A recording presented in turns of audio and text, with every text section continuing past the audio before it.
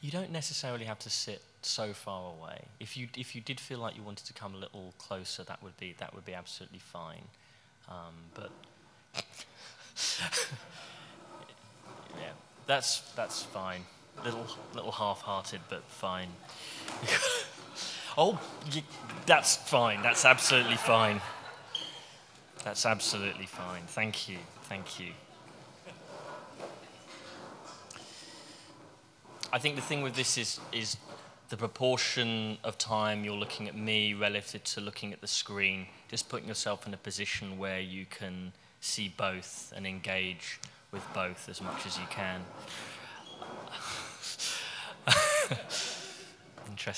Interesting.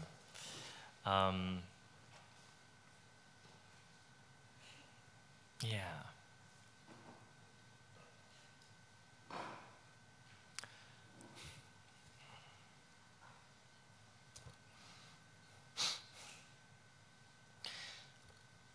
I have a recurring image of a room. The room is white. It has no doors or windows. It has no connection with the outside world.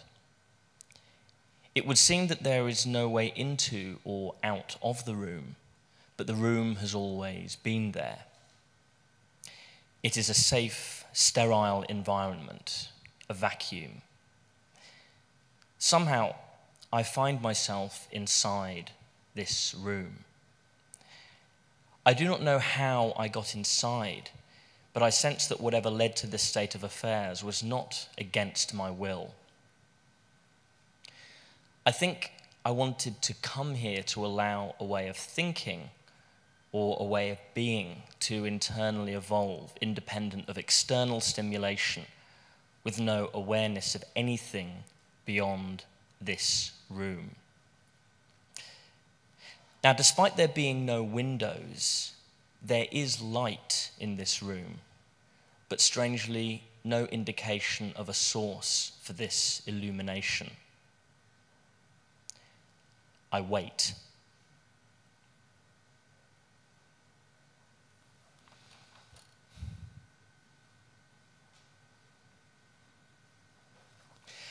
I wait for some kind of perceptual structure to unfold according to a set code or pattern that, like the room itself, has always been there. In such an environment, one's conception of time would perhaps become shaky.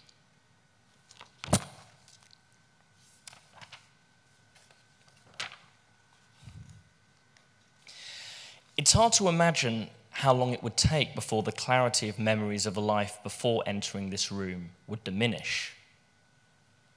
But in my image of this room, we reach a certain point where all there is this, where all there ever has been is this room. I wait.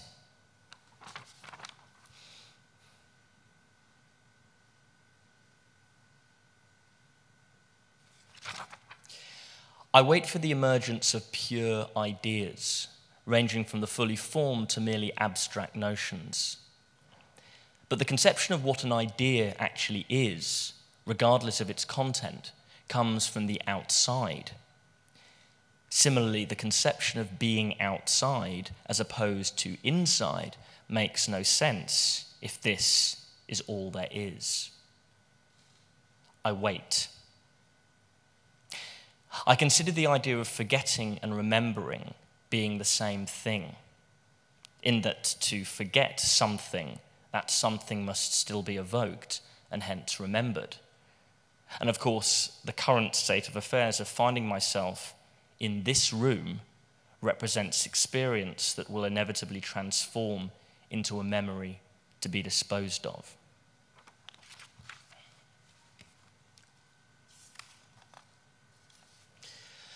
I have often imagined an extrapolated and nightmarish scenario of total documentation, of every waking experience having some form of recorded double. This fear would be pathological, imagined as a state of affairs that I myself would have compulsively instigated. that having taken all the pictures of all the things I had ever seen and done in my life, and recorded all the sounds I had ever made and heard from birth to present, or at least from the age of my acquisition of technological aptitude, I would wonder if I had been complicit in a violation of the diktats of proper particular space and proper particular time.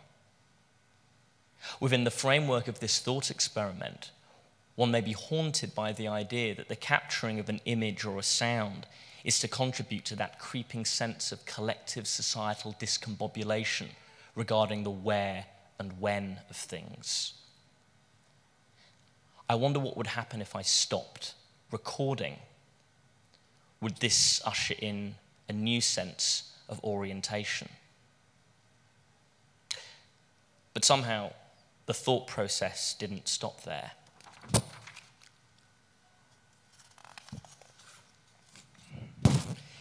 It started to occur to me that it is all materials that are displaced, recorded or not, that all forms are adulterated in the wrong place at the wrong time in an increasingly unnatural order.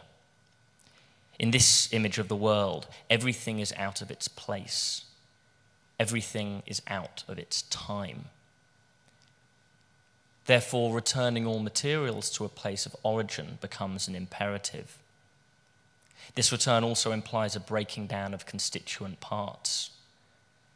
Now, a phrase such as breaking down perhaps takes us into a realm of destructive behavior. You may have a breaking down of things materially, of things being methodically taken apart and returned to a prior form. Not to start again necessarily, just to get closer to the beginning. Then we have a breaking down of things psychologically speaking. This would be the desire for a cleansing of the sensory palate, returning to a place where language has been de-learned and all experience forgotten.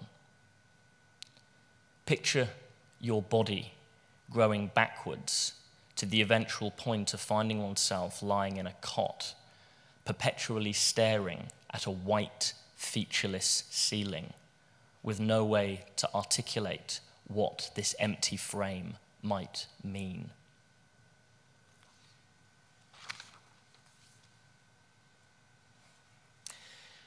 I recall similarly regressive imagery in a particular passage from Kurt Vonnegut's 1969 novel, Slaughterhouse-Five. In this instance, the nature of time is explored in reverse. Throughout this book, the main protagonist, Billy Pilgrim, keeps on becoming unstuck in time, drifting involuntarily between past, present, and future. There is one section of the book where he is watching a movie set during World War II. But in his unstuck state, Billy sees the movie backwards as he moves backwards in time. He sees a formation of US bombers flying backwards over a German city in flames.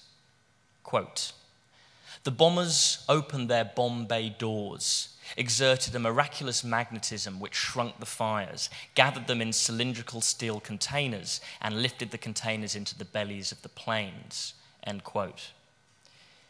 Billy goes on to describe the miraculous devices possessed by the German soldiers on the ground that suck bullets from the bodies of the US airmen.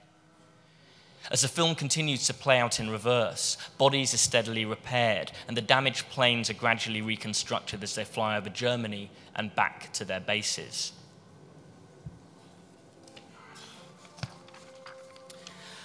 The bombs and bullets are then taken from the planes to factories where they are diffused, broken down to their constituent elements, and put back into the ground, out of harm's way.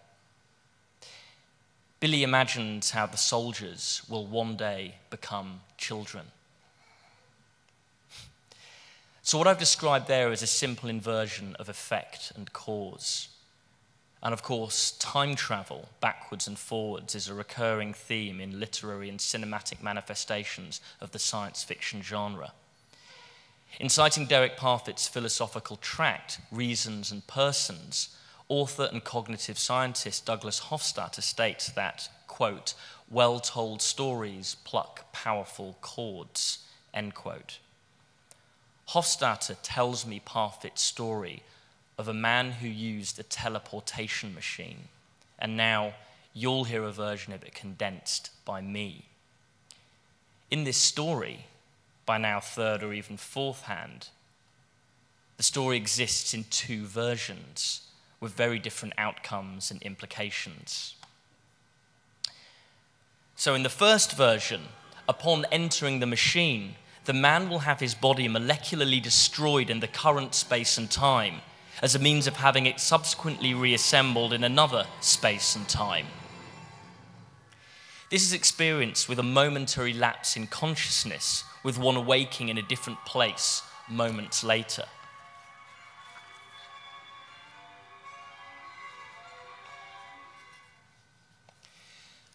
The second version of the story goes something like this.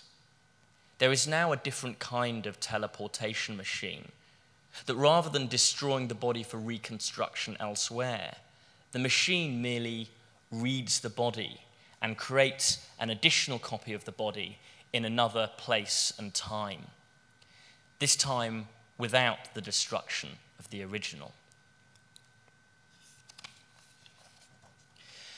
The second version of the story goes something like this.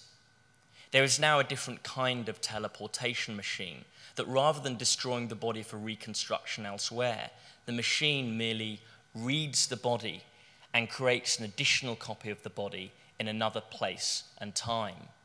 This time,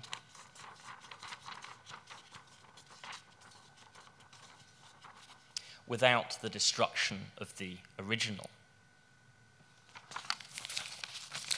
Both stories are unnerving, but in very different ways. We either have the original body destroyed and replaced by another original, or the notion of there being two identical and conscious bodies in two places at once. In the latter example, we could think of this in terms of being a twin through becoming rather than birth. And no doubt somewhere, you may have a double of yourself in the form of a videotape taken many years ago, at a family gathering perhaps, or a school play you were performing in. You may look back at this footage, and such may be the strength of its evocation that just to watch it is to experience something akin to a form of time travel. This may be a video that evokes so strongly a sense of another time and space that it's almost as if you had been transported back there. But such notions remain in the realm of hyperbole, with real time travel discussed in terms of fictional premise or scientific impossibility. Now, in the early days of video, the necessary equipment, camera, recorder, monitor, and microphone, were separate components that had to be hooked up properly to work. However, the JVC GRC1, first manufactured in 1984, was one of the first domestic video cameras to function as an all-in-one unit.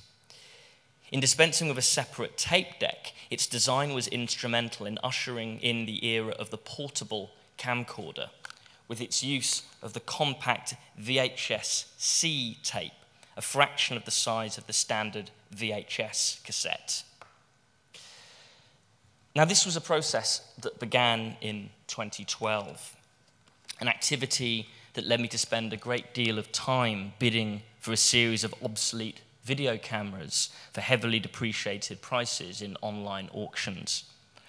Obsolescence in this case would be characterized by the age of equipment, the oldest video camera here that I purchased being over 40 years in age. So in biblical terms, these cameras represent an Old Testament of video.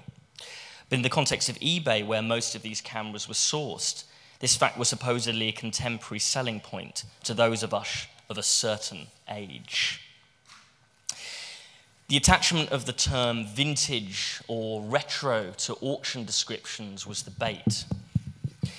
In this case, the JVC GRC1 is frequently described in eBay listings as the Back to the Future camera, with sellers citing its central role in the 1985 Robert Zemeckis film as a primary selling point.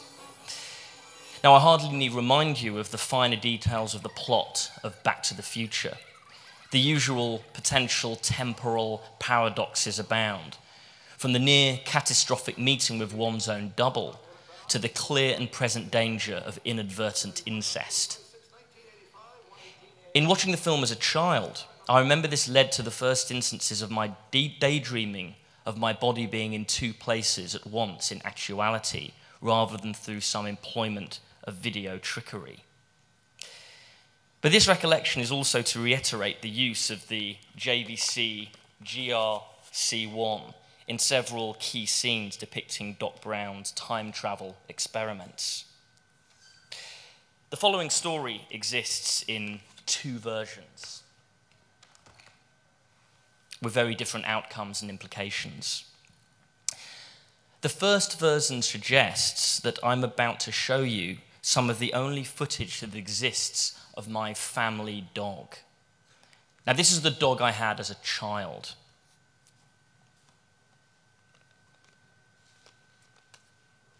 Frankie, the dog.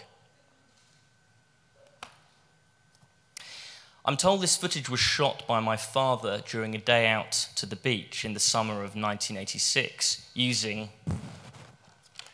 a JVC GRC1.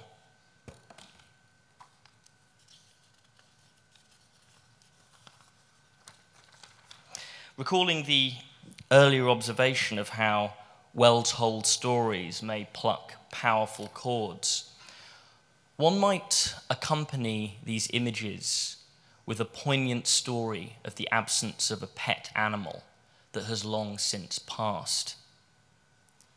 How one may remember the day that this footage was taken, perhaps not too long before the death of this loved animal.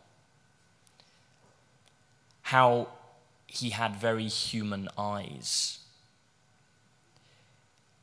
How my brother and I would imagine that if we search through the fur on our dog's belly, we would find a small metallic zip forming a line from the midst of his broad chest to his genitalia.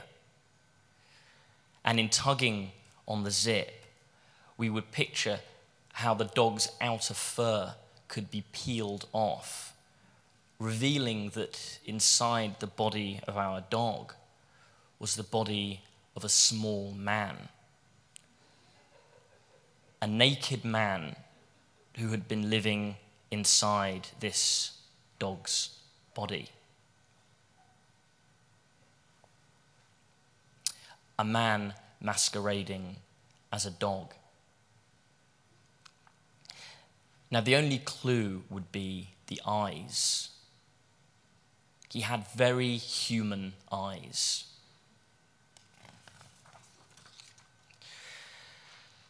The second version of the story goes something like this.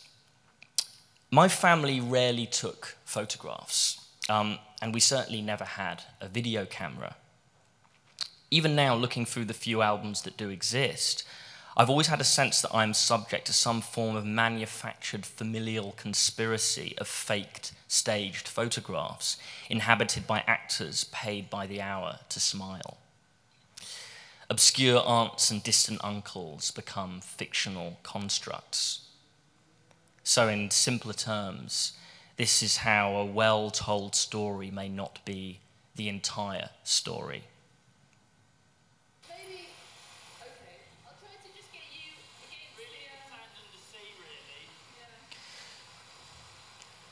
The second set of images you see show the author of this text on an unnamed beach holding a JVC GRC1 video camera, pointing it at what appears to be the same animal as in the earlier stills.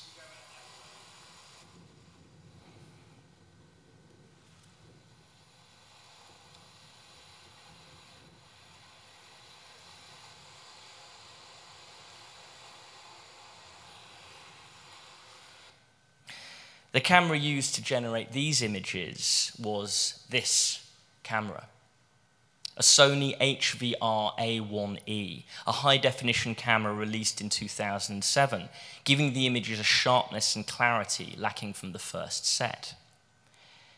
So this would either suggest a time frame of filming at a point of post-obsolescence for the JVC GRC1, or the possibility that there are two dogs in this story. I suppose the thesis is that the sense of another time or place is not dictated by the content of the footage. Pointers such as a location that has not been visited in recent memory, or clear visual evidence of one's own aging. More poignantly, we may be drawn to the images of people or animals who were there, and question as to whether they are still here or there. However, what primarily interests me is what the tone of the image might suggest. The association of a particular kind of warmth, sharpness, or softness associated with a particular video camera or tape format. So there is a particular space and a particular time, but I want to highlight a third dimension, this being a particular recording device and a particular format combining as a vessel to carry the signal. Now, in this scene from Back to the Future, Einstein the dog is about to be sent 2 minutes into the future in an experiment conducted by Doc Brown, documented by, I don't have to say it again, a JVC GRC1 operated by Marty McFly. In watching the scene in the contemporary context, I wonder to what degree this dog, or any dog, would have the capacity to perceive a 2-minute shift in space and time.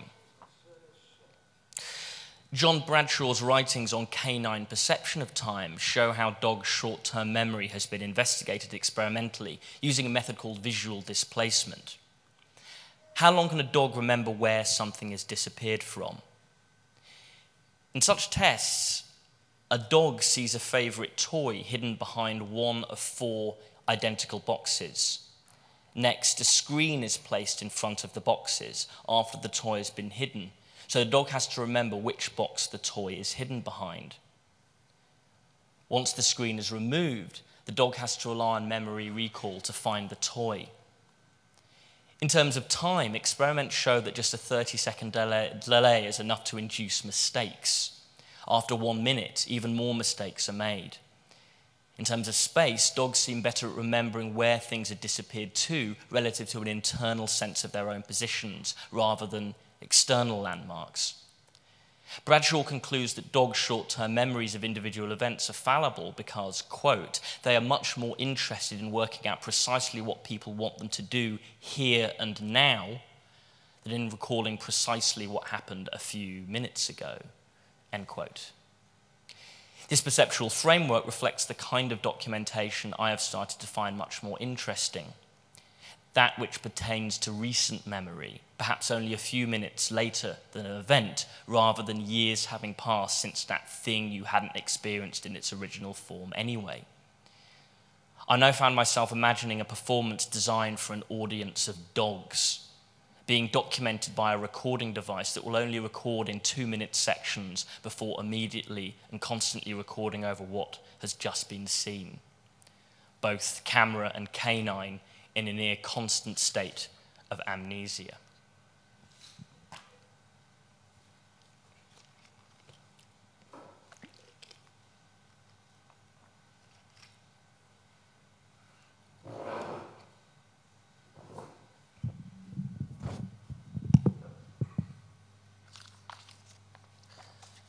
Now, as a point of entry into an exploration of the next camera, the Sony AV3400 Portapack, I'd like to begin by citing Michael Powell's 1960 film, Peeping Tom, the story of a young camera assistant obsessed by fear and the desire to capture it on celluloid. This compulsion leads him to murder women and to record their fear at the moment of their death. The screen remains dark for a moment. In the darkness, we hear the film's theme music, a gentle, whirring, purring noise.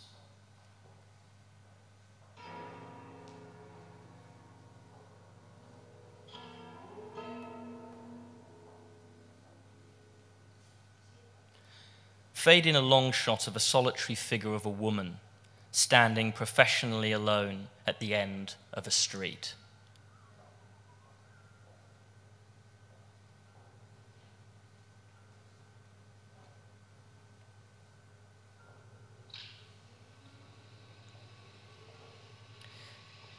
As we approach, she hesitates for a moment, weighs us up carefully, and then, half defiantly, half expecting to be laughed at, she announces her price.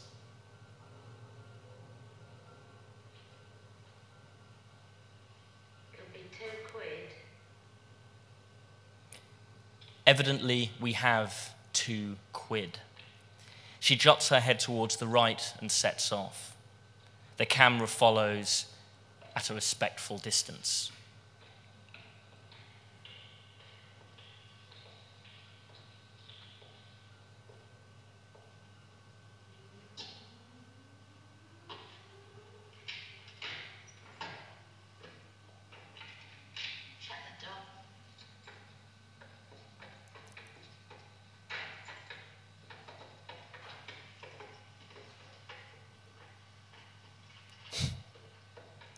She unlocks the door of her room and goes inside.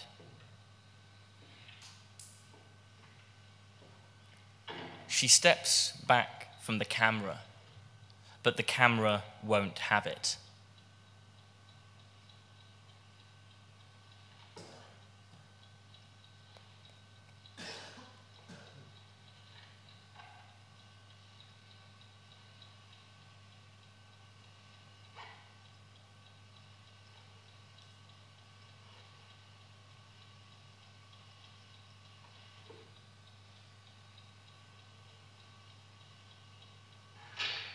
Suddenly she is staring at something of great curiosity. It turns quickly to bewilderment, and then the bewilderment to fear. She is now staring at something in horror.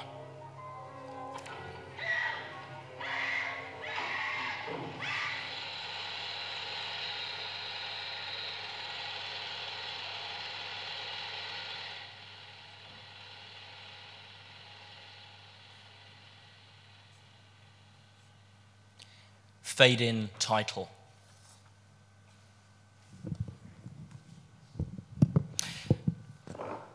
Over its duration, the film incrementally discloses the gruesome nature of these murders. The peeping Tom walks slowly towards his prey, a blade concealed and then revealed from the foot of the tripod that he no doubt plunges into the victim's neck. Of course, working with good old-fashioned film, the killer has to go home and process the films of his murders. And this takes time. Time for people to interrupt and display their suspicions at his behavior. But with Powell's film nearly coinciding with the dawn of video, and perhaps the dawning of a different understanding of time, I wonder about a narrative shift brought about by a change in format. 9 years after the release of this film came the release of the Sony AV3400 Portapak video camera.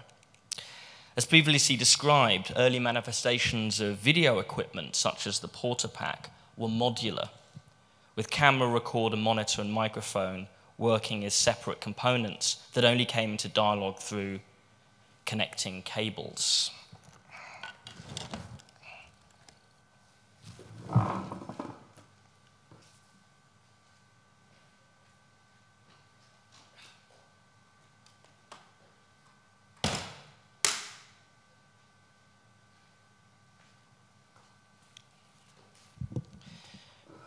Relative to the singular unit of the JVC GRC1, it's an example of a camera where at least the equipment is still distinguishable. Camera, recording deck, transformer, in terms of a split, a division of labor, or perhaps even a division of psyche. But the question I'm interested in is, how would the Peeping Tom function using such a camera? Or rather, how would the narrative of Powell's film function? In the context of this question, images advertising this equipment seem even more ludicrous than on first glance.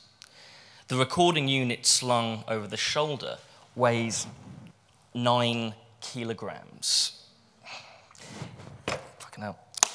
In the first instance, the gentleman perched on the tree branch wielding an AV-3400 would no doubt have a heightened sense of the 9-kilogram recording unit slung over his shoulder. Onto the second image. This one is not of an AV-3400, but of a similarly compartmented configuration. The ghosted image of the woman suggests a speed and futurism akin to a Boccioni painting. But of course, nobody could move as quickly as such an image suggests with a camera this heavy. It certainly would have slowed down the forward charge of the main protagonist in Peeping Tom, no matter how voracious the gaze.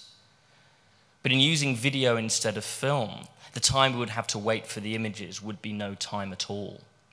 Hence, a good deal of the movie's narrative tension would be lost with such a shift to relatively instantaneous media. So here, the weight of the camera precludes the possibility of murder, whereas the wait for the image would be no time at all.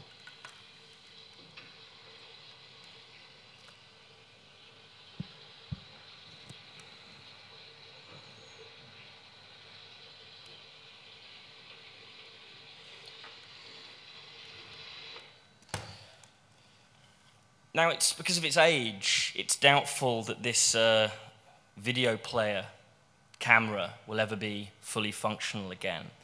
So I'll show you quickly an example of a piece of video that was actually made on a Sony AV-3400, just to give you a sense of the visual flavor. So the sort of images associated with early Sony Portaback cameras are, to my eyes, characterized by a certain ghostliness, a blurred, dreamlight black and whiteness, somewhere between a Chaplin film and a surveillance camera. And in terms of the location implied, let's say any number of American artist studio spaces in the early to mid-1970s. Now, interestingly, William Wegman, the artist who produced these images, claimed that his subsequent shift from using a Sony AV-3400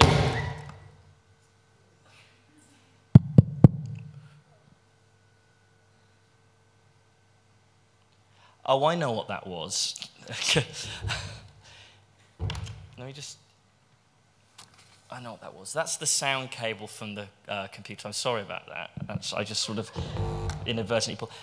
If I put it back in, it's going to make the same noise. So just put your fingers in your ears and... oh, no. That's okay. I think that's okay. We'll see. We'll see. Apologies.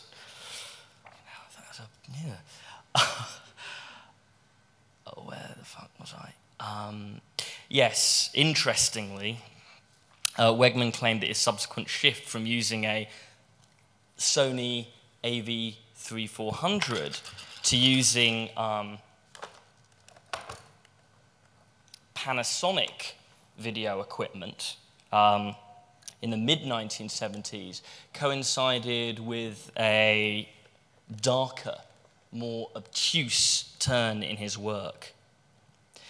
One may speculate about this as a conscious artistic decision, or something seemingly stemming from the Panasonic brand, a darkness from within the equipment itself that will infuse whatever it records.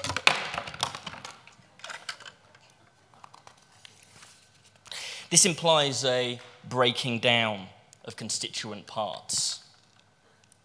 Now, a phrase such as breaking down perhaps takes us into a realm of destructive behavior. You may have a breaking down of things materially, of things being methodically taken apart and returned to a prior form. I sometimes imagine the interior of a camera as being entirely a hollow space, dark, pitch black. But it's not that this would be a darkened space, it's rather there is nothing to see and no way of seeing it. But in truth, one finds oneself staring at the overdetermined network of soldered buttons and multicolored wires with no way to articulate what this might mean.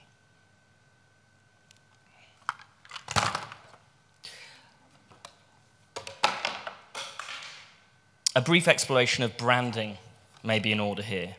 For we're not just speaking of a camera, a Sony, Panasonic, or otherwise, but also a tape that holds the images, which of course may originate from an entirely different manufacturer.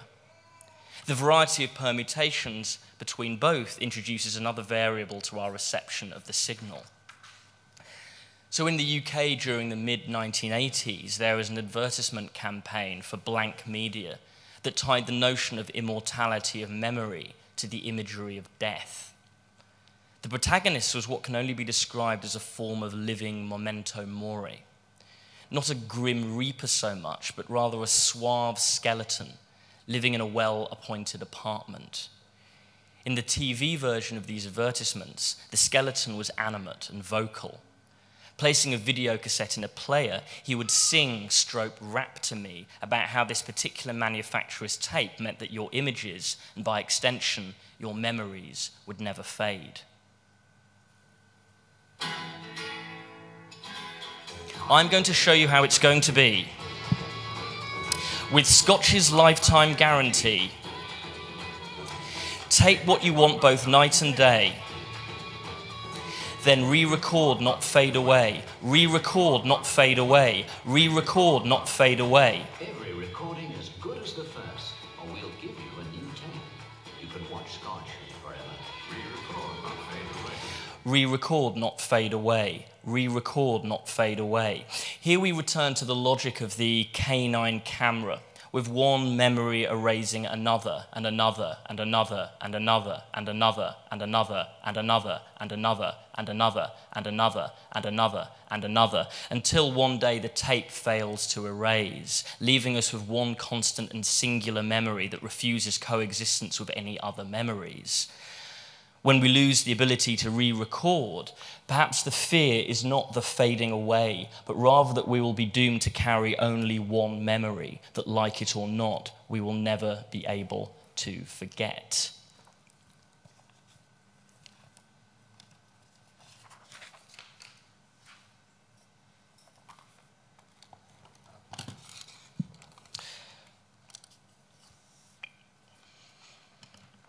So, the earlier iterations of the Scotch brand of videotape are, from this perspective, telling.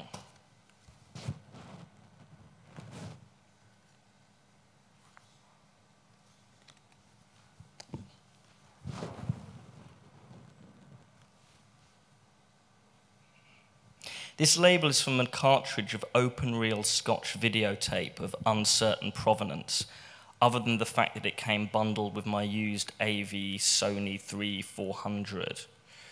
But rather than a skeleton, here we see a bearskin-hatted guardsman. I presume the pun is intended. Scotch tape, Scots guard, perhaps. The tartan design emblazoned on the label would further suggest such a connection. I initially imagined that this rifle-toting soldier symbolized the protection of one's memories from theft or erasure.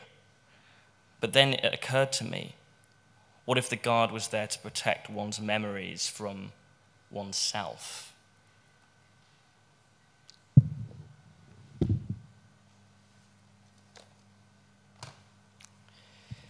In terms of all these cameras, you're only, if we want to keep with the clunky metaphors, anthropomorphic metaphors, we're only dealing with a form of sort of partial sentience. This unit cannot record, this unit cannot hold images. But one of the things that I've noticed with all of these cameras, even the ones that weren't fully functioning, the one thing that always would seem to work would be the viewfinder.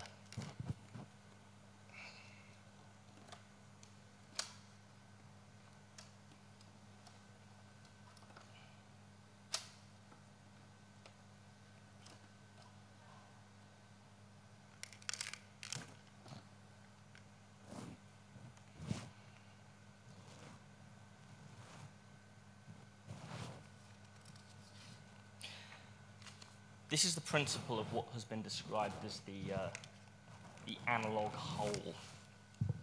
So this really means that once information is manifest in human perceptible or analog form,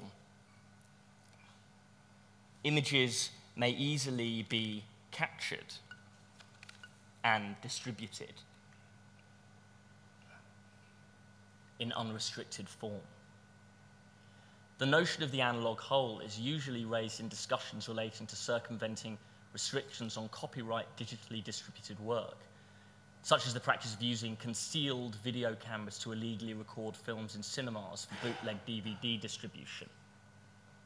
For those of us who wish to limit the free transfer of images, the analog whole represents a systemic vulnerability. But for those of us who wish to revel in the outmoded, this may mean something completely different.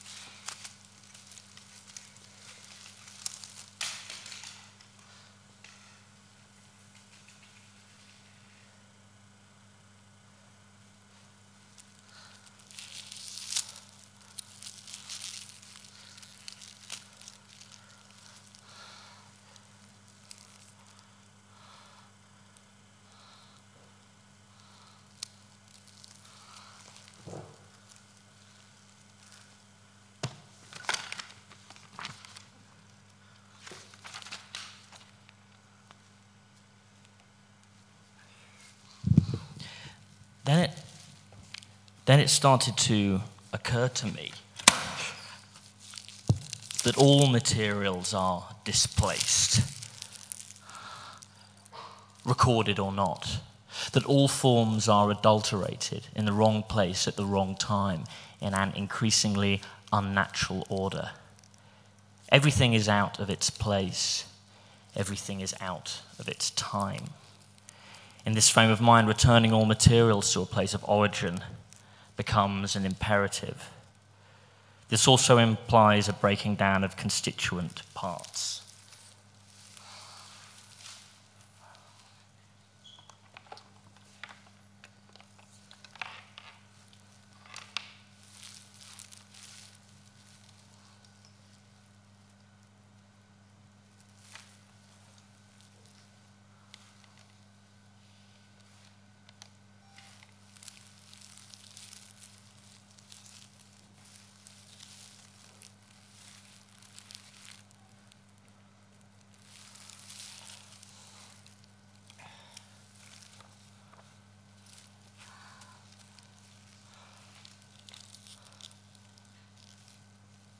Do you remember the room?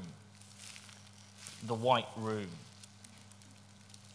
In describing the room, I forgot to ask, do I still have a body? If so, am I clothed? Does the floor beneath me feel like anything? Is it soft or hard? Or do I find myself floating above the surface with no sense of touch or contact?